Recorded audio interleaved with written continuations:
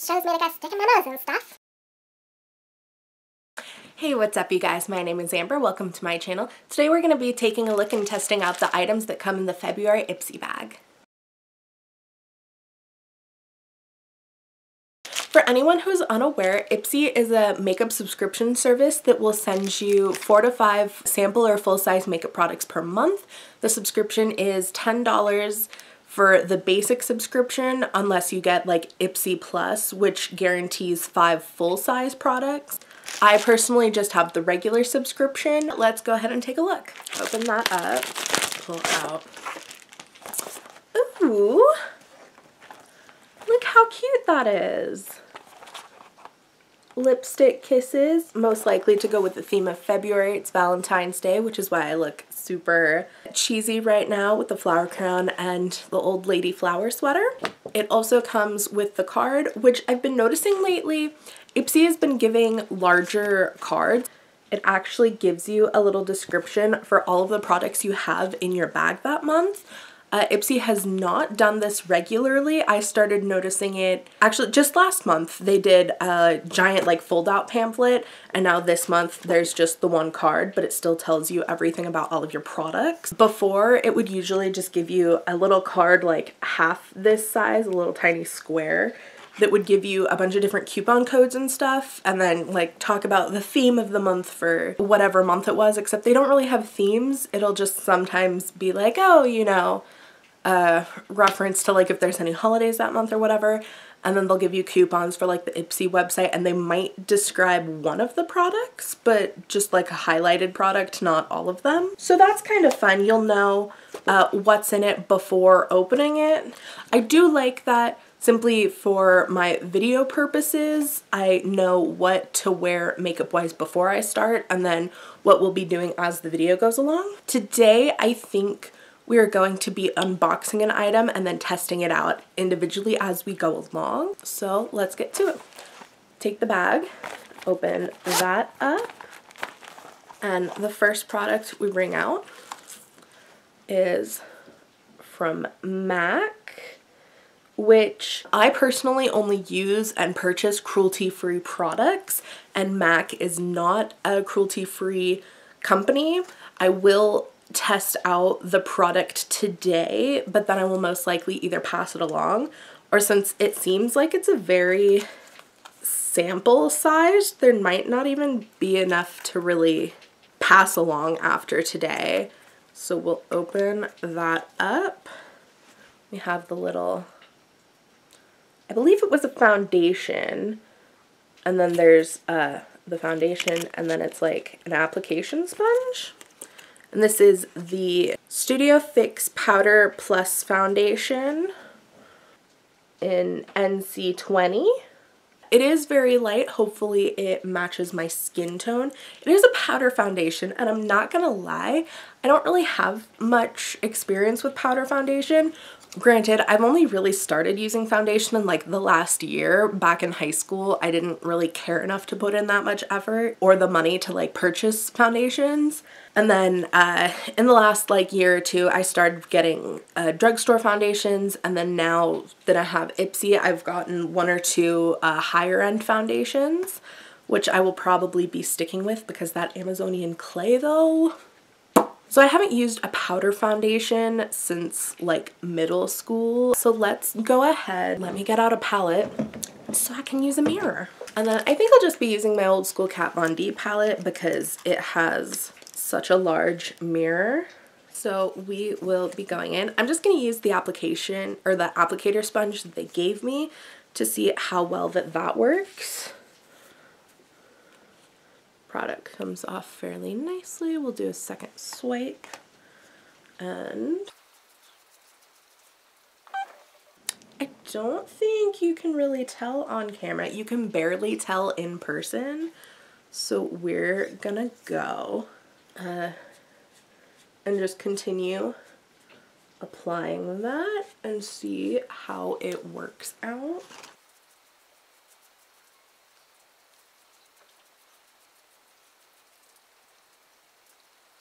Alright, so the best foundation tip I've ever gotten was to not apply product directly to your nose, to do your whole face, and then just use the leftover product that's on either your brush or your beauty sponge, and then go over the nose, so that way it's not super cakey, because the nose tends to be one of the parts that get cakier the fastest. But with this, you have to like directly go on, because hardly any product is being deposited. Like, do people use this powder foundation as just their foundation and like they think they're good to go?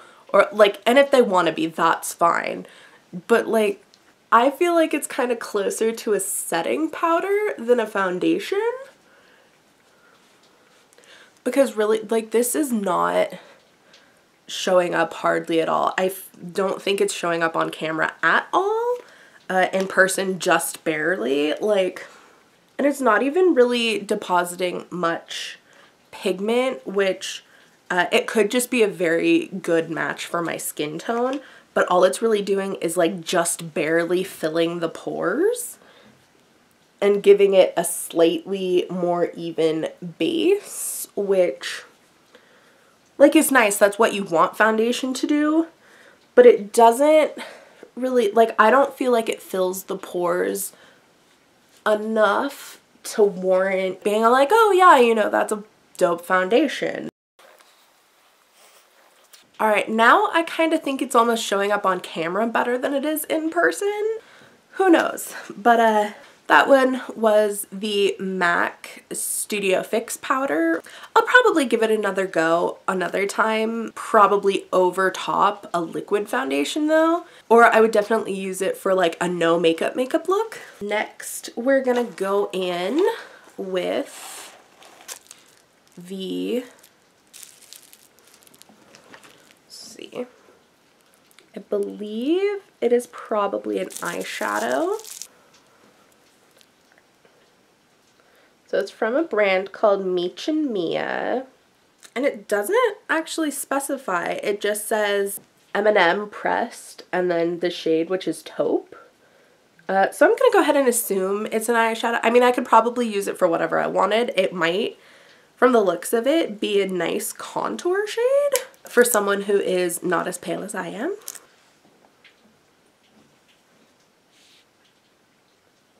We have that color. It's coming out lighter on camera, I feel like. In person, it looks a bit darker, but I'll go ahead and swatch that. Here's just one swipe of it. And here it is layered up a little. It's a beautiful color. It's more of a darker nude shade, almost a hint of like a pinkish purple maybe. We'll go ahead and put that on my eyes in just a moment. Next, however, we're gonna go and take a look at the eyeshadow brush that the bag comes with. It is a precision blending brush from the brand Luxie. Like a small fluffy brush. Like definitely an eyeshadow type of fluffy brush. Small. So we will go in with this and probably apply the Meech Mia eyeshadow to like the creases of my eyes.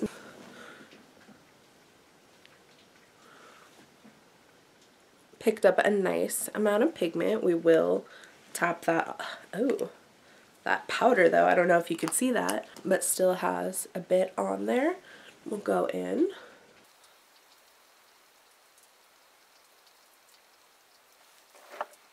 I don't know if you can see that just yet. You can in person.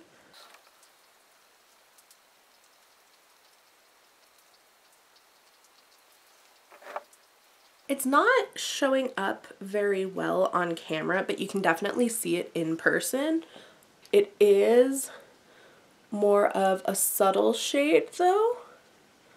So I would use this for more of a low-key or a natural look as opposed to a super dramatic look. I feel like in all of my IPSY bags, most of the shades have been very neutral and like more in the nudes kind of department.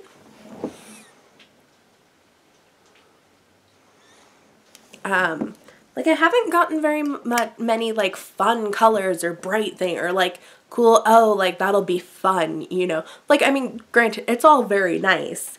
It's just sometimes it's nice to have some fun stuff. Cause my daily look is typically a like a new, like very similar to what is kind of going on my face. Just a light foundation and like nude colors and browns is like an eyeshadow look. I usually don't go crazy unless it's like a special occasion or I have an idea for a specific look. But I was really looking forward to getting stuff that like inspired me to want to try more dramatic looks, and I haven't really gotten that quite yet out of the IPSYs. But yeah. Alright, so next we're gonna go back in and we have the Ciate London Glow 2 highlighter. Says it's an illuminating powder highlighter, and then the back of it. We'll open that up. Oh, okay. I was expecting, based on the box it was in, to be an actual like compact. So it is just the pan. It is a nice neutral. Again, a slightly darker color. Like I would almost maybe put that more towards a contour color than a highlight. Like obviously it's a highlighter, so it'll be more illuminating on the skin, I would assume. But the shade itself is a darker, which I've seen a lot on the market. Like especially, you know, like Jeffree Star Cosmetics has a ton of the darker ones. There are a bunch of other cosmetic companies that have started putting them out.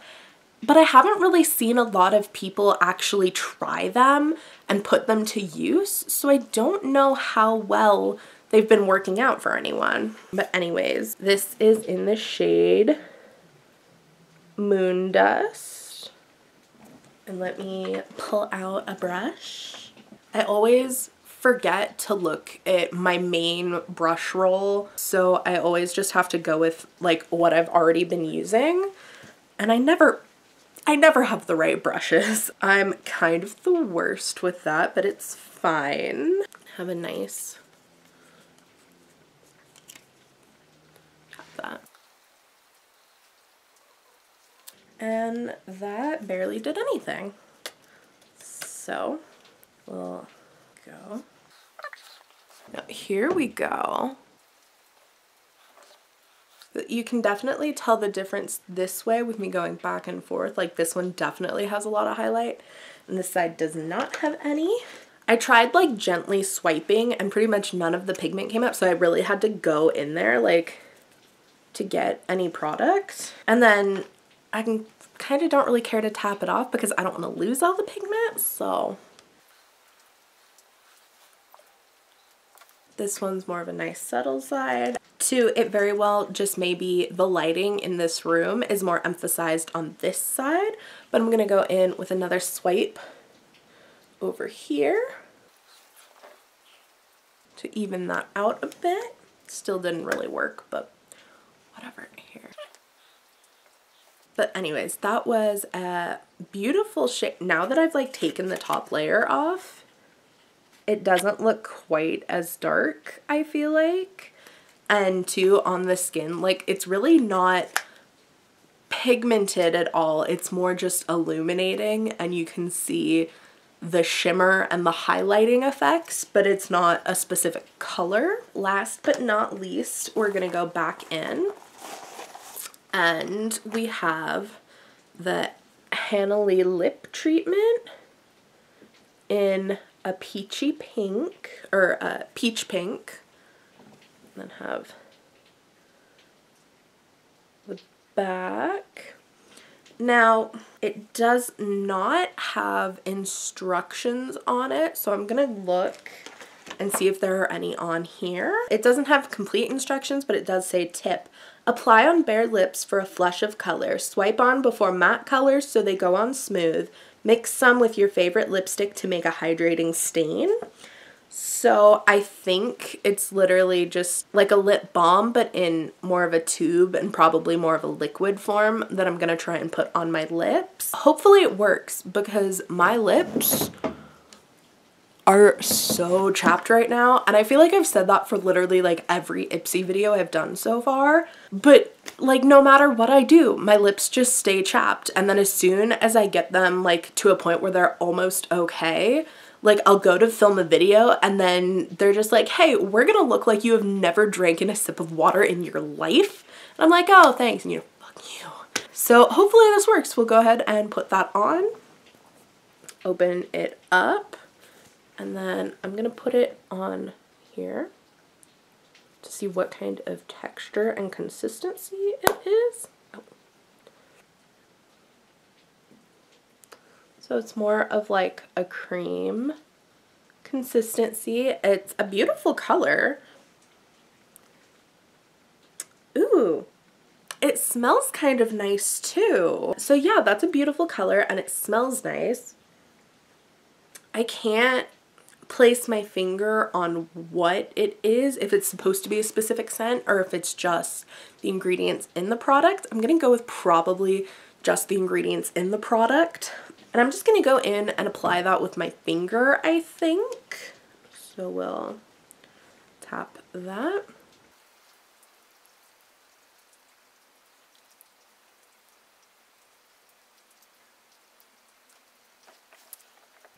Again, it's a beautiful shade. The consistency did just go on pretty much just like I'm applying a lip balm or a lip gloss, I think is probably, it's very close to a lip gloss, but like not a sticky lip gloss. When you put it on, it's just very smooth, the same consistency.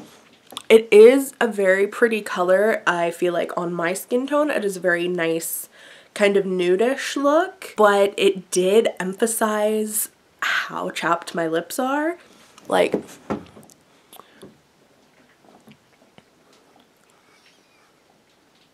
they're so chapped right now. They're so gross. Like, thankfully from a normal length away you can't tell, but on any up close you can super tell. So hopefully the treatment part of it works. I just like keep wanting to apply more and hope that that'll help my lips become instantly less chapped, because that's how products work. Anyways, those were all of the products in the February IPSY bag. Pretty much like all of them, except for the foundation, which would be okay if it was from a cruelty-free brand.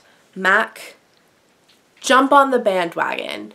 Seriously, like, why not? I don't understand why MAC isn't just cruelty-free. Like, pretty much, if you go on their website, they're like, oh, we don't test on animals ever, blah, blah, blah. But if you, like, search for it, it does say that it will test on animals when required by foreign governments, which at this point is mainly China.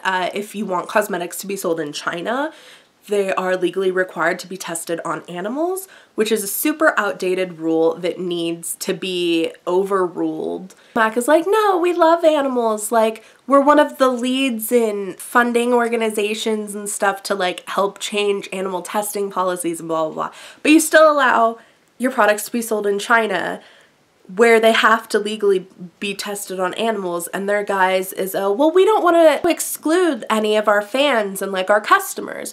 Which I get, but if they really wanted to get those products, they could. Like, they could get them on resale shops, they could have friends in the States purchase it and then send them out there. Like, if they really want it, they would be able to find a way to get it. But MAC is just hypocritical. So jump on the bandwagon so I can finally use your cosmetics. I'm over it. Because I don't believe in giving money to companies that test on animals. We were almost 4 for 4 with the completely cruelty-free bags. So the rest of the products in the bag were cruelty-free, including the lip treatment. I would more or less, you know, recommend all of these products. They're, you know, pretty great. Anyways, thank you so much for watching. I had a blast hanging out with y'all. Peace.